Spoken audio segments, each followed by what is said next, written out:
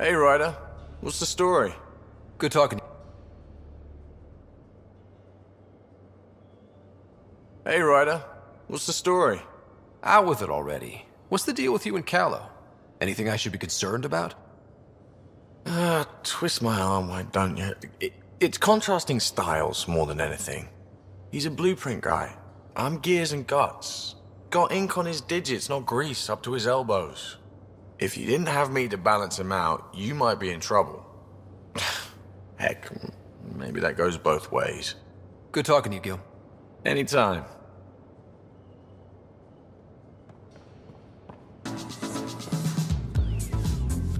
So, Ryder, big news. I think I found my purpose in life.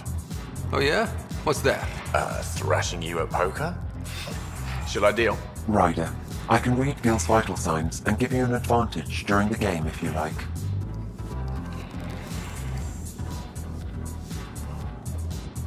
Do it. The Pathfinder has spoken. Ooh, were you holding out on me? You're pretty good at this. Don't act so surprised. Poker's lost me several friends over the years. The only one who still plays me is my buddy Gil. I know, Gil and Gil.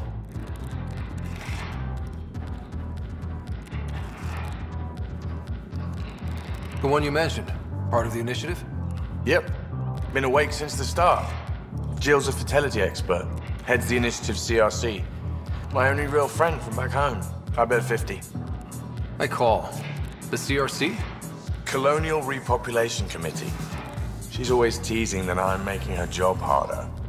Says if I'm not making babies, I'm part of the problem. We have that kind of relationship. Growing our numbers is paramount to our survival here. Sure, but that's Jill's purpose. I'm not just going to adopt it. See what I did there? I'm not just going to adopt it. I saw. You should meet her. You'll see. She's amazing.